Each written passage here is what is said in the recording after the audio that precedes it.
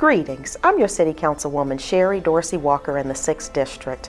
And what I'd like to do is take a moment to talk about the strong neighborhoods that do exist in the city of Wilmington. A lot of times we're hearing a lot about the negativity, but we're really not hearing about the great things that are happening in our communities. The Bayard Square Neighborhood Association met a little earlier this week, and that is a strong neighborhood. So is Union Park Gardens and 40 Acres and several other communities throughout the city of Wilmington. However, I think it's important to talk about the greatness that's happening in our city. We have wonderful constituents, we have wonderful neighbors, and it's important that we highlight those kinds of elements in our city.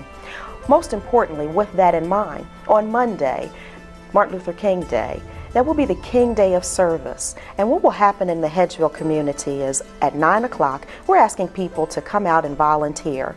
Come to Parkway Academy, located at 304 South Harrison Street. And what we're going to do is we're going to start the day with prayer. We're going to clean the Hedgeville community, and we're going to be working to bring the Browntown and Hedgeville communities together, because there's strength in numbers. Thereafter, at 11 o'clock, we shall have a parade, and we shall be led by the children from the Bayard Middle School.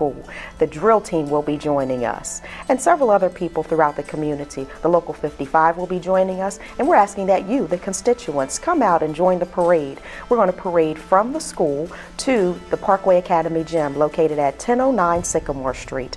Parkway has been renovated, and it's going to be the grand reopening of the new hub of Hedgeville and Browntown. So come one, come all, come join us, and let's have a good time on the Martin Luther King Day of Service.